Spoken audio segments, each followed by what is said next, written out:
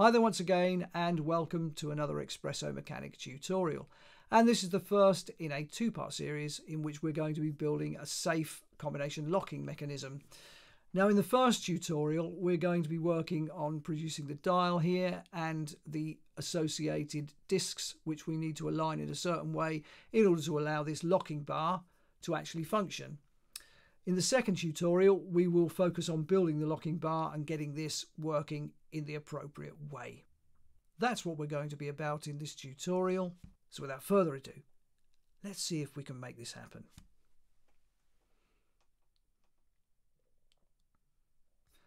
We'll start by bringing in a cone, and our top radius will make 2.5.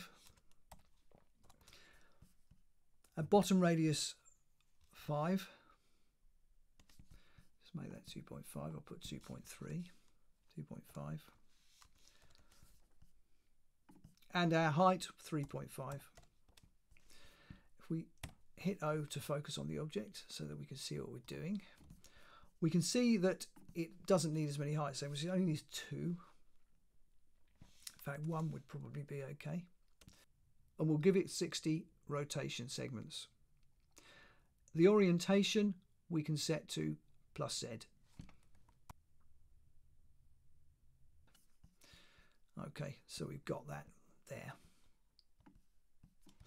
That's looking okay.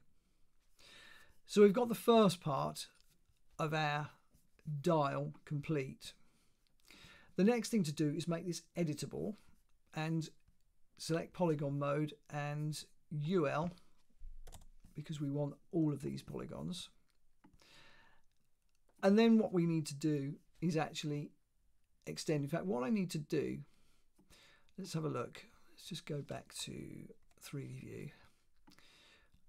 We need to just say D for extrude, and we'll go 0.5.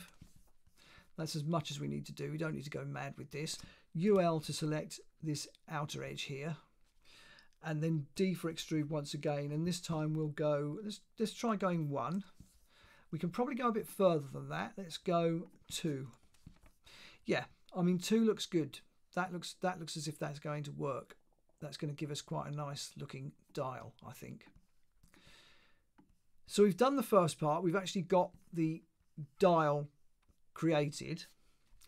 The next thing I'm going to do is show you how to actually make a texture for this dial that will give us the appropriate divisions all the way around it. We're going to be using 60 divisions, and I'll show you how to do that next. That's going to be the next step.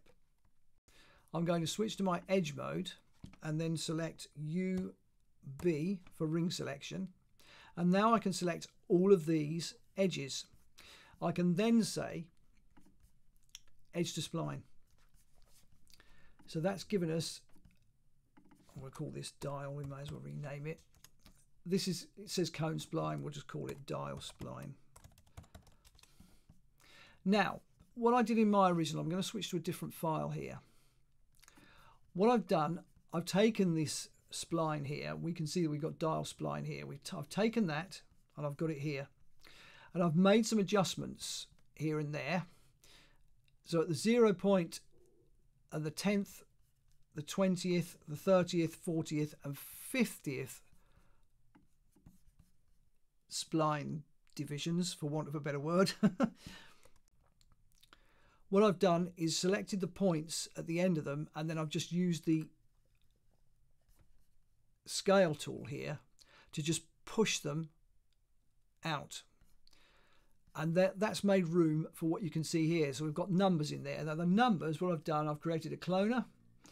I've set it to radial, a count of 6, and my radius here, I've got 5.6599. You may need something slightly different.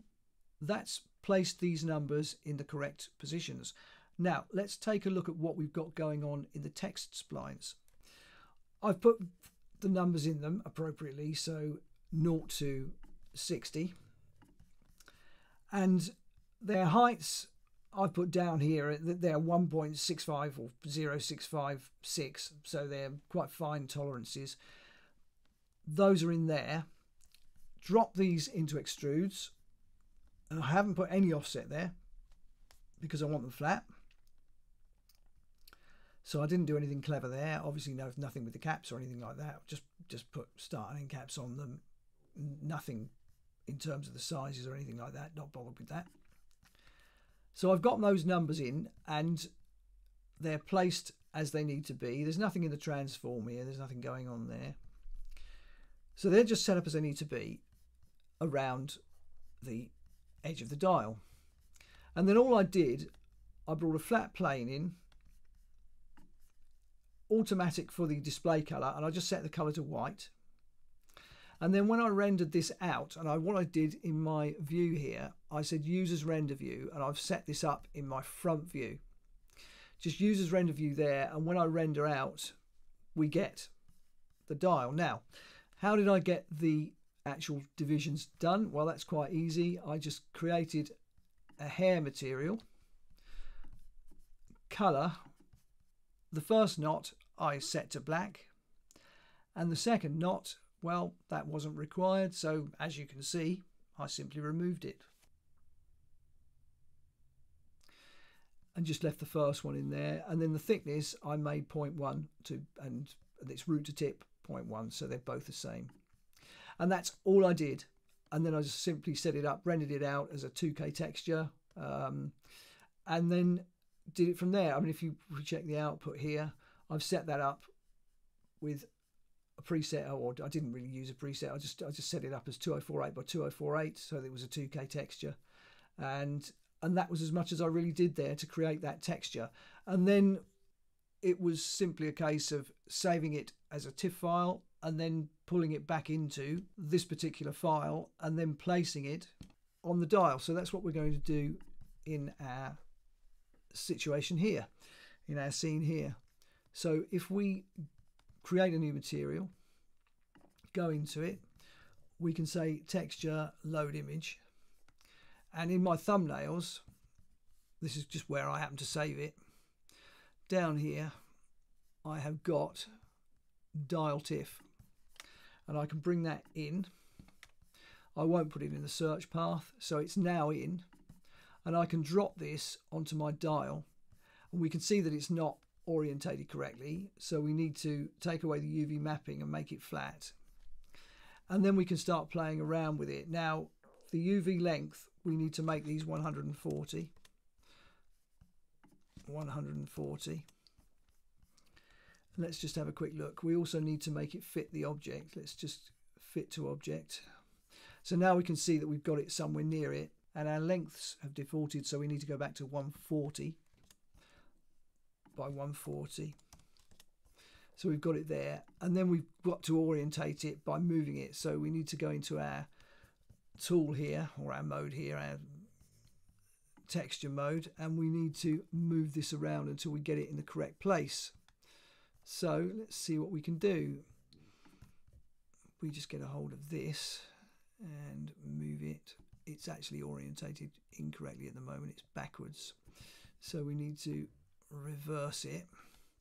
Let me just check where I am in here. So yeah, so I'm in the minus Z. So what I'll do is actually, if I just get a hold of my dial and I turn that through 180 degrees, I can set that up appropriately. So let's just 180 degrees, set that up there. Now we can see that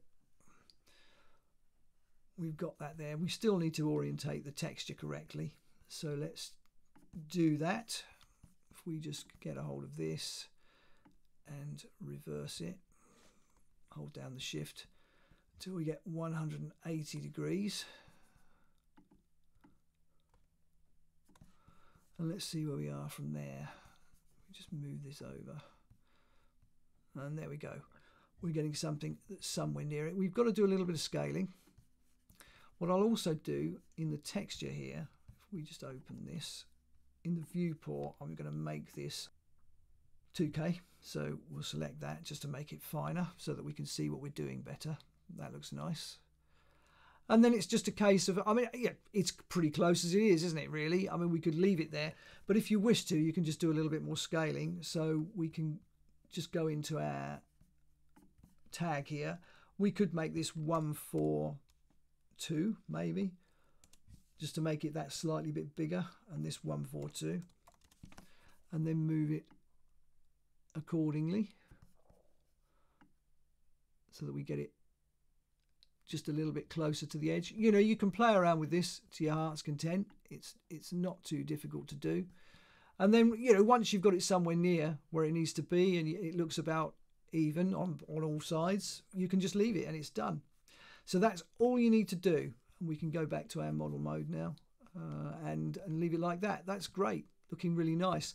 Now the spline we don't really need anymore. We can either delete it or you can just turn it off. Just, you know, just leave it in the scene and just switch it off in case you wish to go back to it and do some more work, but you shouldn't really need to.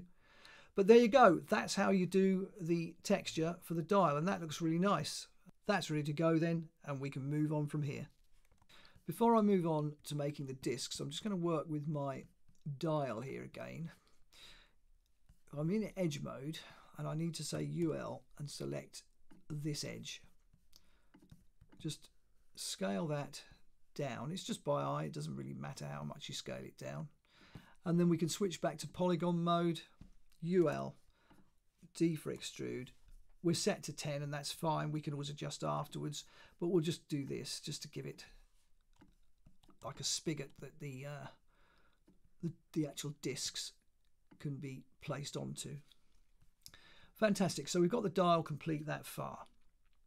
The next thing to do is bring in a cylinder. So we'll bring one of those in, orientated plus Z. Now our object, the radius needs to be 10.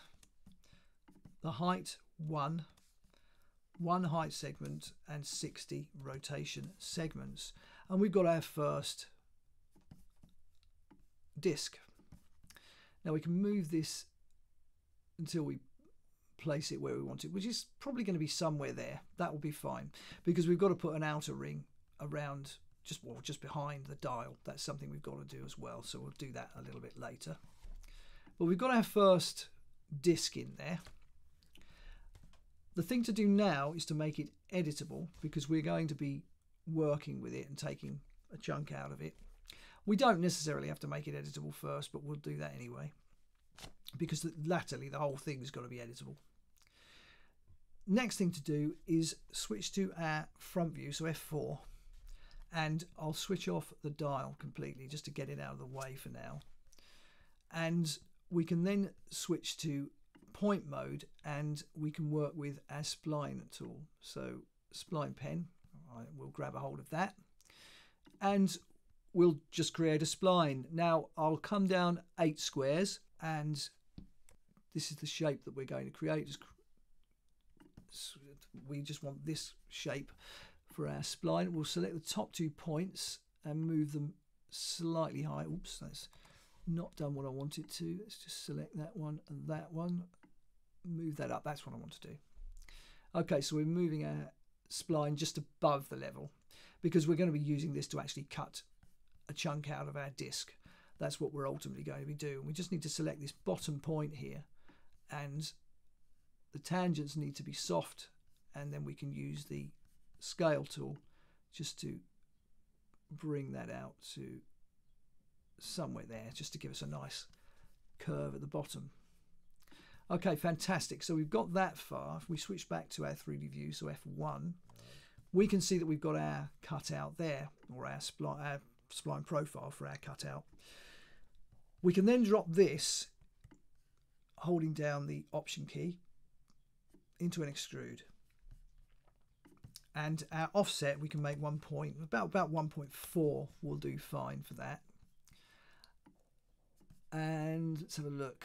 I've got a cylinder in the extrude. I don't want that, do I? Take that away.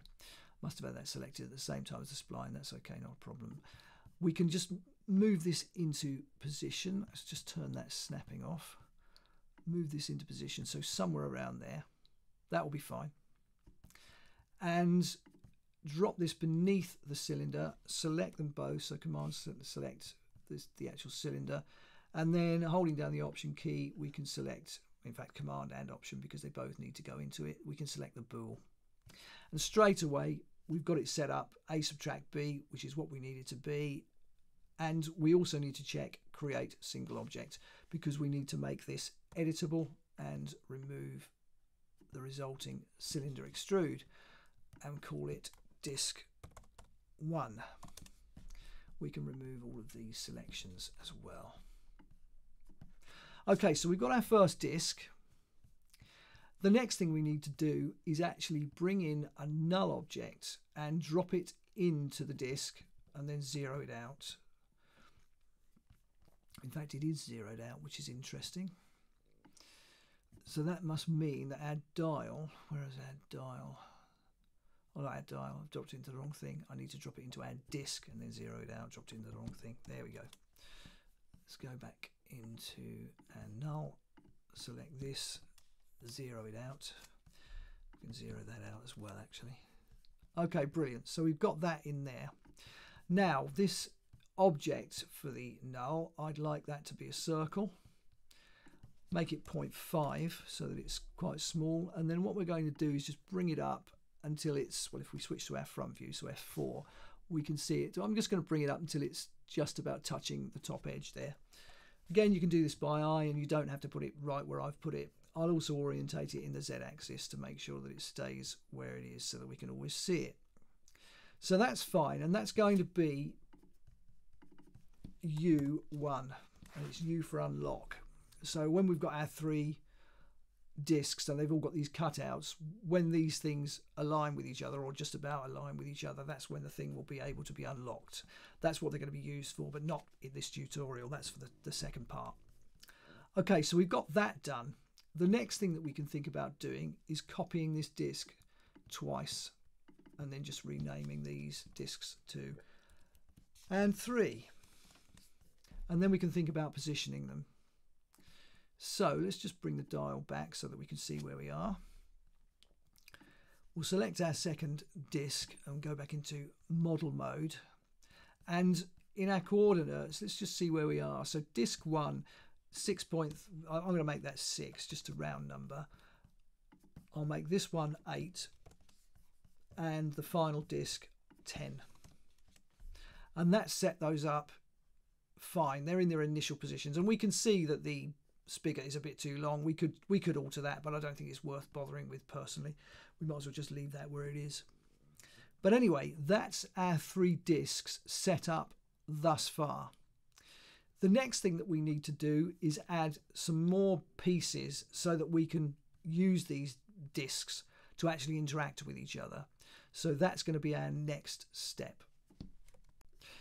Before we start building the extra parts that we need, the thing to do is to actually orientate these in their start positions. So what we'll do, we'll start with our disc 1. Now I wish to orientate this minus 114 because it needs to move, or any division that you need to use needs to be divisible by 6 degrees.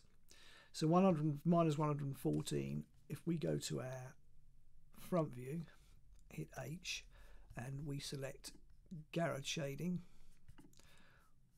we can see that this is lining up with 41 on our dial. So that's fine. I'm happy with that because it's lining up appropriately. That's great. So we can leave that at minus 114. That's the starting position for our first disc. Our second disc, I'm going to orientate this at 30 degrees. 36 degrees I'm going to actually use as the unlocking position, and I will set something up for that a little bit later. So this is just shy of where it would need to be to unlock, but this disc is going to have to rotate in an anti-clockwise direction in order to get there. And this final disc here, disc 3, we can orientate that, I think we'll go minus 18. So it's somewhere near the top, but not quite there. So there are our start positions for our 3 discs. Now, the only thing we've got to do is set their axes back to 0. And this is a pain in the bum, because if we switch to axis mode, the one thing Cinema 4D won't allow you to do is move just the axes. If I set this back to 0 it sets the whole disk back to 0, even though we're in axis mode. And there's nothing you can do about that. It just won't allow you to work in here to set these back to 0 unless somebody knows there's a way that you can do it. I mean, I've tried doing it holding the shift key, the command key, the option key, and various other combinations of keys. It doesn't make any difference. If somebody does know a method for doing that, and I'm not the oracle, I don't know absolutely everything about Cinema 4D. It may be that there is a way of doing it that I've missed, but I don't know how to do it. So we're going to have to do it manually, and I'm going to switch to my front view, so F4, and we'll start working in here. Hold down the shift key and we'll work it back. Now it was a minus 114, so we've got to go 114 degrees. If we go 115 and then go back 1 degree, so very carefully just go back minus 1 degree, if we can get it there. See, this is the frustration. There's no easy way to be able to do it. 1 degree, that's what I want to go. So that's now orientated correctly. That's zeroed out. Got to do the same again with this one. This was 30 degrees, so we can go back to 0 quite easily with that one. That's 30 degrees, that's fine. That's taken us back. And this was 18, so more difficult with this one. So 1, go to 15, and then we've got to do it manually another 3 degrees so that we get to 18. But it's very, very frustrating. I wish that they'd sort that out and make it work, because there we go, 18. You should be able to do the adjustment in here. I mean, we can zero these out. They're just slightly off. That one's okay. That one's slightly off, but we can just zero that, and it will still be okay then. They will move fractionally, but not enough to really worry us. But yeah, that's a real frustration of mine. I really do wish, when you're in this mode here, that you could just use this and it would move the axes and leave the model alone. But it doesn't. But there you go. That's something that I hope Maxon will actually sort out at some point in the near future. So, okay, great. So we've got those set up. We can just come out of our axis mode now. And they're ready to go. So we can think about making these other elements. The first thing we need to bring in is a cylinder.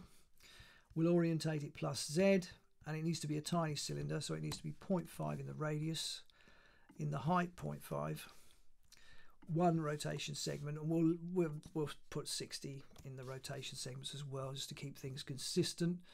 We'll drop this into, let's have a look, yeah, drop it into disk 1, and we can zero it out.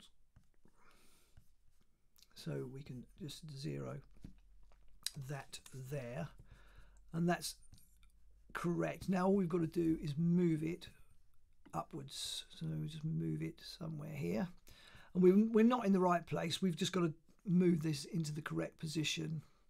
We probably want to go a little bit bigger in the height. I think we can probably go 1 in the height, actually. Let's just go 1 in the height there. That should be fine, and then we can position that appropriately. Let's just go into our top view, so F2, go away, I don't want to see you. Let's just switch on the snapping once again and just make sure that we get this in the correct place, and that's fine. Yeah, that's absolutely perfect. That's great. So this is, we're going to call this C1. Okay, so that's C for collider, not for cylinder, because this is going to be a collider. And we need to create another one of these for our second disk. So we'll command drag to copy it into disk 2. Once again, we will zero out the Z. The actual Y position is fine. It needs to be the same. So we can just drag this across, go into our top view once again, so F2, and we'll drag this until we get it in the correct place, and that's right where that needs to be. So that's fine. So we've got 2 colliders in there. The next thing that we need to do is create a target. Now, our second disk needs a target. We don't obviously need one for our first. We just need the collider. The second disk needs a target, and the third disk needs just a target. Okay, so that's the way this needs to be set up. So let's bring in a cube, and we can make this nice and small as we did with the cylinders. In our Z axis, we'll make it 1. we'll make this 0.5, or rather let's make it 1 by 1 by 1 actually. I think that might work okay. And then we can drop this into disk 2, zero it out, and once again we're going to move it. It's not quite in the right place for the actual positions X. That's another thing we've got to deal with. What we'll deal with first though, if we just switch to our top view once again, just bring this into here, and then we can think about bringing it over this way. It's probably just bring it a little bit further actually, just so that it's almost touching cylinder there. That should be fine. And what we can also do if we wish to is just rotate it very slightly so that it's just lining up there nicely like that. So that's okay, that's in place. So that will be, in fact it's not quite in the right place. It needs to just come back this way. It needs to be this side. Let's just go into as top view once again, just move that until it just lines up nicely with that. Let's see where we are. Yeah, that's looking good. Let's just check the front view. Go into lines, just see where we are, just zoom in a little bit closer so that we can see where we are. It's just through that there. Let's just take the snapping off and just move this over. It wants to be sort of about there. Doesn't want to be quite touching the cylinder. That should be okay. We can just move it down a little bit as well, somewhere there. Something like that, I would think would be okay. Superb. So that's all set up and ready to go. The next thing to do then is create the final one for our disk 3. So if we just command copy to drag this in here, and then we can move this across so that it's lining up there. Just going into view 2, or top view I should say once again, so F2. Just get that into the correct place. That looks good, and that looks as if that's going to be fine. That's going to work okay. So those are in place and they're ready to go. Now we can rename these. So the cubes will be called T1 because they're targets, and T2. So everything is now set up as it needs to be within our disks. The last thing that we need to model for the moment will be the outer ring. So again, I'm going to bring in a cylinder, orientate it plus Z, make it 8 this time in the radius, 1 in the height, 1 height segment and 60 rotation segments. I can then move it back and place it just behind the dial. So that just sits there, that's fine. And then all I need to do is create a polygon, and this will be used as an indicator, like a little arrow that just sits at the top of here. So let's get a polygon, get one of those from here. We'll make it a triangle, so that's what we need it to be, so we'll check triangle, orientate it plus Z. It's way too big at the moment. Let's just make it much smaller. Let's make it, I don't know, 0.5 by 0.5 as a starting point. And then we can bring it up into the correct position. It's not far off the right size, actually. If we drop that into the cylinder, we can just move it back. Just zoom in a little bit closer so that we can see what we're doing. Move it out so you can see it's not actually too bad in terms of its size, is it? But what we'll do, we'll just bring it up to here. I'll make it editable, go into point mode and select the bottom point and just drag it down so that I get something like that. That's quite nice. And then polygon mode, select this polygon, D for extrude, and I'll go minus because we're working with an inner polygon. As we can see here, we're working with something that's purple as opposed to orange, so we need to go minus. We'll go minus 0.2, and that's fine. That's given us what we want. That's given us a little indicator there, and what I'll do, I'll just call this indicator. This can be outer ring, and we'll just control this, or rather change its color, automatic, and we'll make it red. That's great. So we've got that all set up and ready to go. Looking nice. Fabulous. Yeah, I mean that looks fine. That looks really nice. It's lining up okay with that. The only thing we could do is possibly adjust this slightly, the texture. We could just move it over slightly, but I'm not too worried about it as long as it's near enough. Near enough is good enough. If you wish to do that yourselves, have a play around and get it absolutely smack on the line, that's fine. But for what I'm doing here, I'm not that worried about it. Okay, so that's got the outer ring ready to go. So that's everything modelled. Everything is complete now, and we don't need to do any more modelling. So the next step then is to start thinking about the Expresso and taking control of all of these objects. Let's bring in a null, rename it Expresso, and start work. Let's get a tag, and we've got the Expresso editor open, and we can have a go. Right. The first thing we need to bring in will be, well, in fact, we need C1, and we also need T1. So we've got this here and this here. C1 is attached to disk 1, T1 is attached to disk 2. So we're going to be working with moving our disk 2 via, well, it's actually going to be via our dial, but we'll start playing around with the disks first. So we'll give these both object ports, and we'll plumb them into one of our new best friends, which is going to be the collision tag. Now, I have done a tutorial in the past on the collision tag, but I've never actually used it in a practical example, so this is a first. So we'll plumb this into here, and when these are colliding, we will get a number 1 at the output. If we just put a result node in there, place this here. Now at the moment they're not touching, but if I was to rotate disk 1 a little bit, let's just go into model mode.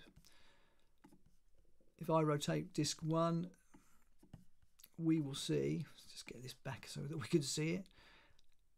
If I just do that, we should get a 1 at the output. Now, why are we not doing so? Well, I've actually done this deliberately to show you. If we just undo that and get it back to its start position, we should make all of these editable, because it works, or the collision node only works with geometric objects. So we'll select C1, T1. That should be C2, by the way. Just quickly rename that. C1, T1, C2, and T2. Hit C to make them editable. And now you can see that we are getting a 1 in there because it is touching. So that's working as it should. So let's just make sure that we reorientate this correctly. It is actually zeroed out. So that's okay. That's working. It's doing what we need it to do. They are just about touching, so that's fine. So that's our first part of our setup. Now, we need to bring in disk 1. So that's our next port of call.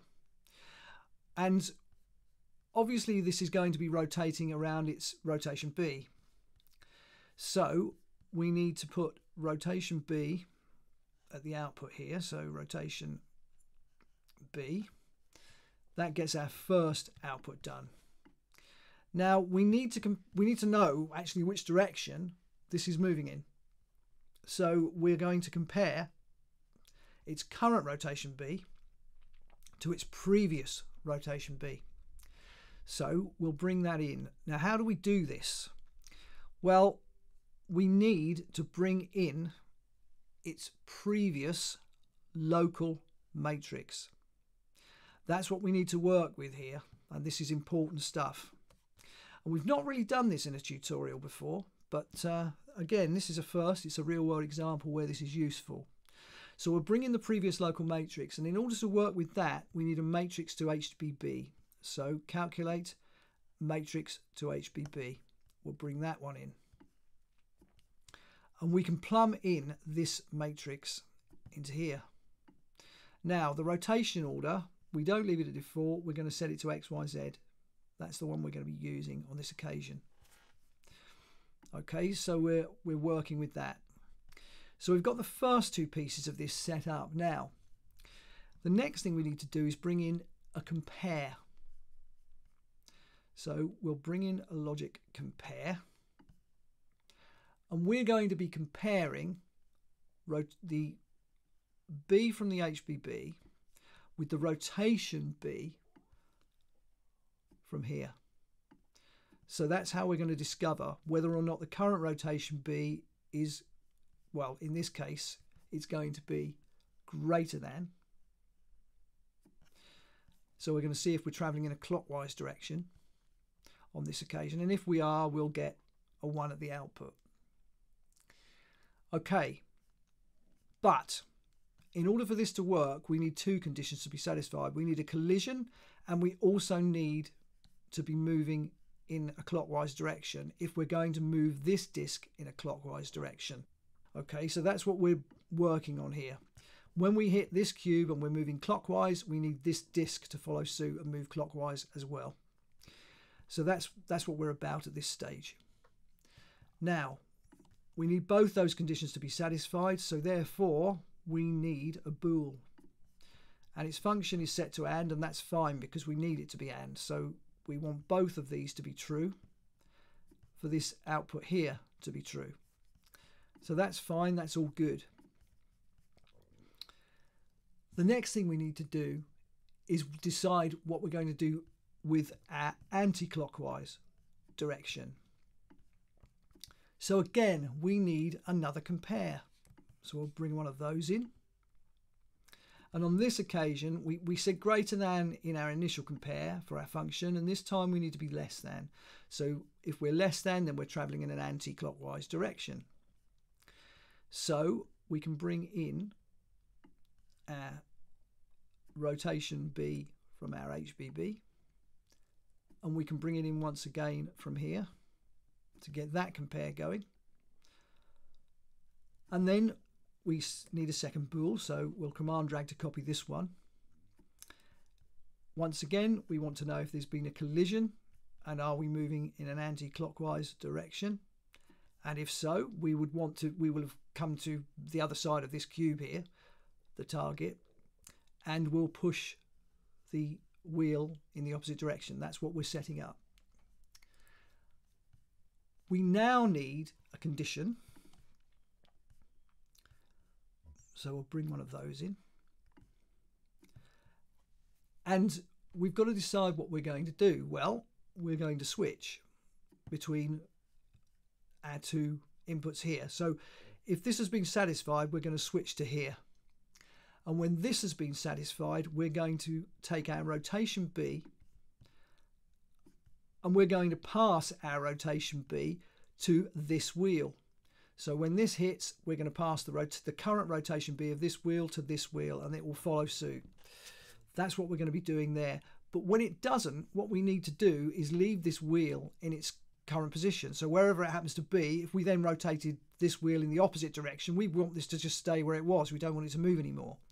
So we need to bring in disk 2, give it rotation B at the output port, and then plumb that into here. So that set that little piece of it up.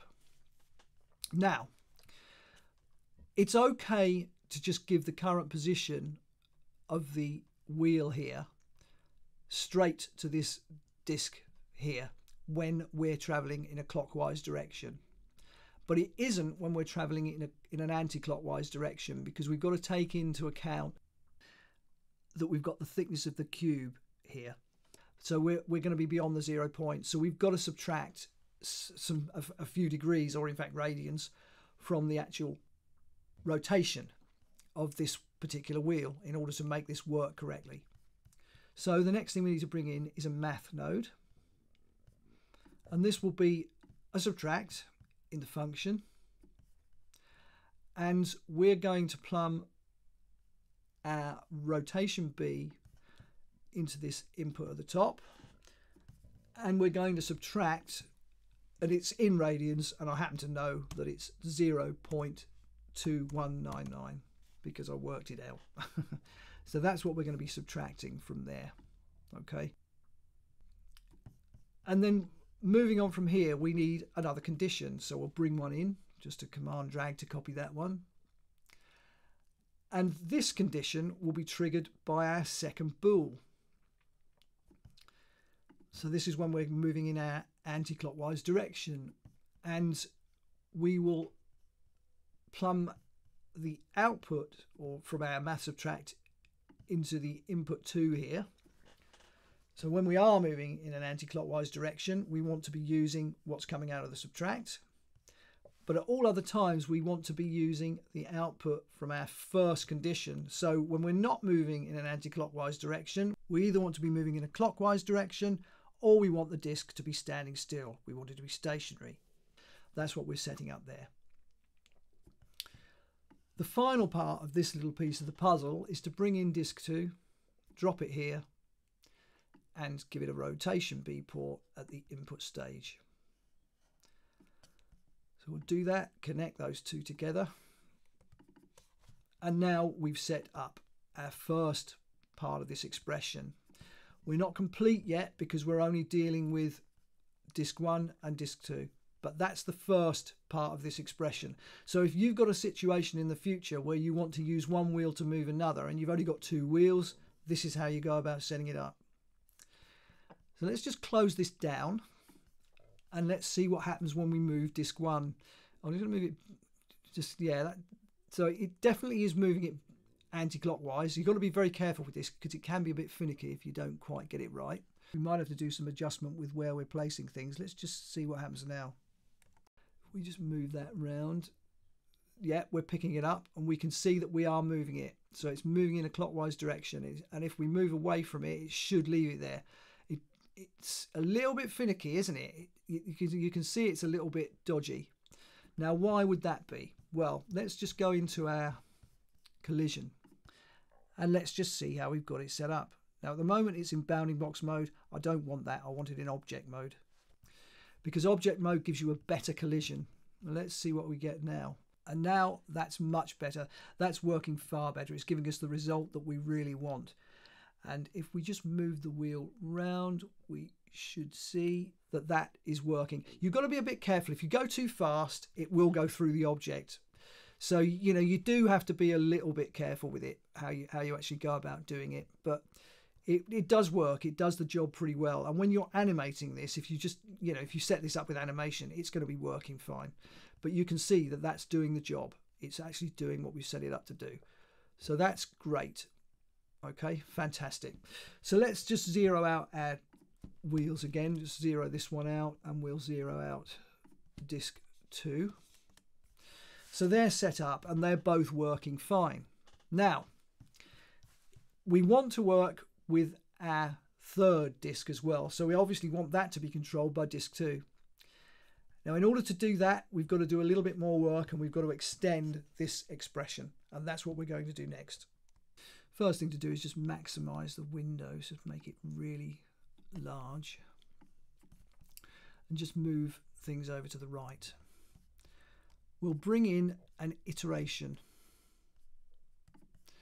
and it just needs to work with 2 objects, so its iteration n will be 1. Moving on from here, we need 4 linked lists, so we'll bring 1 in, set this up here and command drag to copy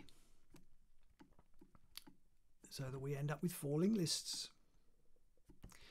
Now our top linked list here, we're going to put our C1 and C2 in there. So we'll just we'll select the linked list, grab a hold of the eyedropper, select C1 and C2. I'm going to just move things in the window so that we can see them easily. Our second linked list, we want T1 and T2. So we've got C1 and C2, and we can now lose both of these from the expression because we're going to be using the outputs from our linked lists. So we'll plumb our iterations output into the first two of these and then plumb these in here. Now, our third linked list, we need disk 2 and disk 3 in there. So we'll select those, disk 2 and disk 3. And finally, our fourth, we need disk 1 and disk 2. So they're all set up appropriately, and we can plumb the iteration into their index ports. Right, now the output from our link here, that needs to go here. So we need to give disk 2 an object port at the input stage. We'll just move that out of the way. So we can then plumb our link into there. Just move that down so that we can see a little bit more. Now, what we need to do at the input stage here with disk 1, we need to bring in an object port. Just make it slightly bigger once again. Just move this down. And then we can plumb the output of our linked list here into the input, the object input of disk 1. That's fantastic. So that's set up and ready to go. That's the first bit of our expression continued there. Now, we also need to give disk 2 at the end here an object port. That's important. And we'll put it at the top. Just place it there. And then we can work with the output of our linked list here. That will need to be plumbed initially into here. So that's set things up so far. I think that's as much as I need to do for the moment. I'm just checking my notes. Just for the moment, I think we've got it to where it needs to be. What we'll do, we'll have a play and we'll see if anything's working, and if we've got any errors we can easily fix them. So let's just shut this down. Let's just have a quick play. We'll move disk 1 and see if they all move. Yeah, you can see that disk 3 is now moving. That's fine. And if we move backwards, we can move around and we will move disk 2 and it leaves disk 3 exactly where it should be. Let's just go round one more turn and see if we can move disk 3 in the opposite direction. Just come round, see if we can touch, and we can. So there you go. It's working. It's doing what it should do. So that's things set up so far. Now, at the moment, we can't reset things back to 0. We're just sort of leaving it there. I mean, that may or may not matter to you, but for the start of an animation, it might be important. So what I suggest we do is set up some user data and find a way that we can actually make all of these things move back to their initial start positions. So for now, let's just do this manually. So I'll set that one back to 0. Disk 2 is zeroed, and disk 3 will set that back to its 0 point. Okay, so they're all zeroed out and they're ready to go again. So that's great. If we just bring the expression back, just have a quick look at that, just to give you a quick idea of how it's working.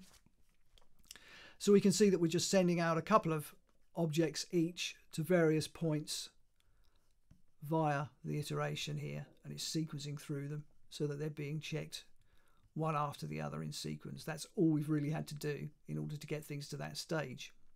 Moving on from here then, we'll set up our user data to reset everything back to 0. Okay, now before we do the user data, what I'm going to do next actually is add another Expresso expression. Let's bring in another tag, and all we need to do is bring in our dial and our disk 1, because we want the dial to control disk 1. So we'll say coordinates transform rotation B, and we'll do the same at the input stage of disk 1. So that's fantastic. We've got those two set up. And we'll plumb those in there.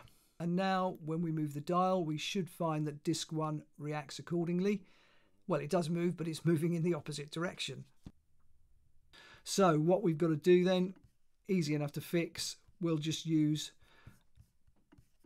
the, where are we? Let's get the dial. We'll just set that back to 0. Just 0 that out. And what we'll do, where we've got 180 for our rotation H, we'll rotate this through 180 by using our rotate tool and holding down shift. And just fix that. That's fine. It's at 360. We'll make it 0. That's fine. That's perfectly good. So now we can, well, we should get the result that we want. That's okay in there. So just take that off, rotate the dial, and now we do get the result that we want. The dial is controlling our disk 1. And that's exactly what we needed to do. Fantastic. Now you could ask, why don't I just group disk 1 into the dial and then place the dial in the expression over here? I could put it in this linked list, you would think, because just replace disk 1 with the dial. It doesn't actually work. I've tried it, it doesn't work. So we'll leave that. But if you want to have a play around and see what happens, please do. But yeah, that's why I'm doing it this way. Okay, let's go back and see where we can go from here. So we'll need another null. We'll call this one controller. And we'll work with our user data. So in our user data, we can add user data, and we will add a group, take it away from the user data default there, name this control, and then drop our data here into it. Name this reset. It will be an integer, and I wish to use radio buttons. So 0 semicolon, and I will put free 1 semicolon reset. And if we just check our example, we can see what we're going to get. Exactly what we want. So we'll hit OK. We've now got the control tab, and we've got our control here, and we're all perfectly good. So that's what we like to see. Fantastic. So that's ready to go. Moving on from here, we need to do a bit more Expresso. Okay. The first thing we need to do is bring in another iteration. So we'll bring one of those in. The iteration n needs to be 2 on this occasion because we're going to be working with 3 objects instead of 2. So we'll bring in a linked list, get that set up. We can plumb the iterations output into the index port, and then we can populate the linked list. We want the dial, disk 2 and disk 3. Moving on from here, we actually need a condition. So we'll bring one of those in. And the data type needs to be link, because obviously we're going to be sending the output of our linked list here through this, and it will be going through input number 3. Now, in order to control all of this, we need to use the controller. So we'll bring that in, and in our control menu we'll select reset. Now we'll give this an on port, and we'll use the reset to switch on the iteration. We'll also use this to switch to using the output of our linked list. Now these objects have got to be passed to the object input port of disk 2. At the moment they can't be because we've got something else plumbed in there, but the something else needs to be removed, plumbed in here, and then we can plumb the output in there. So that will allow us to pass the correct objects to disk 2 at the correct times. Great, so that's all set up and working, which is fabulous. Now we also need to pass the correct values to what's going on in disk 2. At the moment, that's working fine, but when we do our reset, we need to pass 0 to these 3 objects. So we've got to set that up. So another condition, so command drag to copy this one. Once again, the reset will be used to switch this condition, and the input value at input 3 does need to be 0, and we need to pass the input value, or rather the value from our condition here, the output of our condition, to the input in here, and then we can take this and plumb it in here.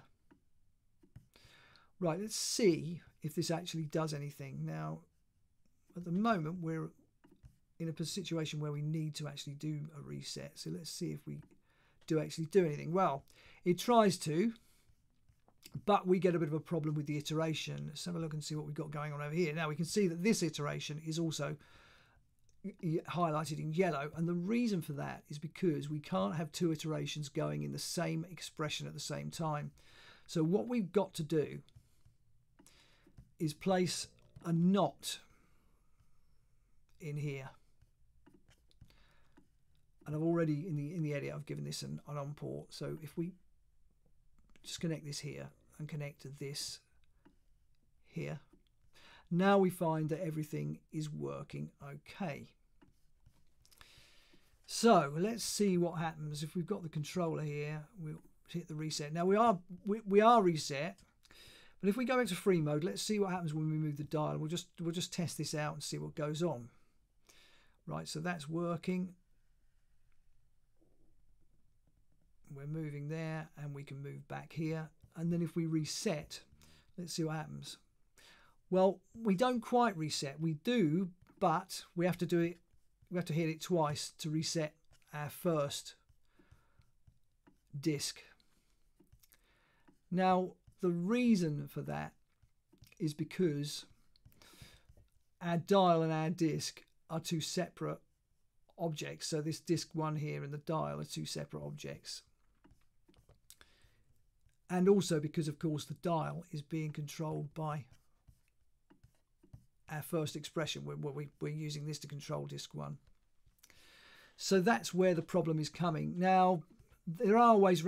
One possible way around it is to swap these over, but it's not absolutely satisfactory, because if we just switch back to free mode, select our dial, what you'll find is there's a slight lag. If you see what I mean, if I let go, there's a slight lag, and you're going to have that problem. There's not much you can do about that. So the only thing is, though, if we do a reset now, everything does go back to 0. That's a bit of a problem. So rather than waste time now, what I'm going to do is have a play around with this between now and part 2, and see if I can set something up and actually make this work so that we don't get this problem. It may be possible to do it, but I'm not absolutely sure at the moment. But it ought to be. There must be a solution to it. There's always a solution to problems, doesn't matter what they are. But we'll see. We'll see what we can do. But up until this point, everything is working as we want it to, which is great. That's not what I want to move. I want to move the dial. So yeah, I mean, we've got it working this far, and it is doing the do, and it's all working. So that about completes the first tutorial, and we've got everything working nicely. That's not what I want to do. Bring that one in. So yeah, that's our main expression. Just hit H so that we can see everything. So that's our main expression, and that's got everything working as it needs to so far. It's all doing the job that it needs to do, which is nice to see. So it is quite an involved one, I suppose. There's quite a lot of connections here and there, and it does look quite complex. But if you build it, you know, as with all expressions, you just build it one step at a time. It's really not as complex as it actually looks. It's just a case of passing objects in sequence through the linked lists to the correct places at the correct times, and making sure that things synchronize up in the correct way in order to make them move in the correct directions at the correct times. That's all it is, really. And then this is just there to reset everything. You know, that's all it is. That's all it's really doing. But anyway, as I say, that's about the end of part 1 of this 2-part series. So in part 2, what we'll be doing, if we just close this down and switch back to my original file, we'll be building this locking arm, and basically when the slots within our 3 discs all align perfectly, this will be able to rotate down into them, and this indicator will move to pointed unlocked, and we'll make that turn green, and this will be turned grey. So we'll swap them round. That's the kind of thing we're going to be doing there. So be sure to tune in, it'll be quite fun. And yeah, that just about brings us to the end of our first tutorial of this series. So as always, I really hope you've enjoyed doing this one, and that you've got some good techniques that you can use in your own projects. And if you have enjoyed the video, then please give it a like, and if you haven't already, please subscribe to the channel, and of course leave a comment and ring the bell. And wherever you happen to be on social media, please do share this video, because all this good stuff really does help keep the channel moving in the right direction. But anyway, that about brings us to the end of this tutorial, so I'll see you very soon in part 2.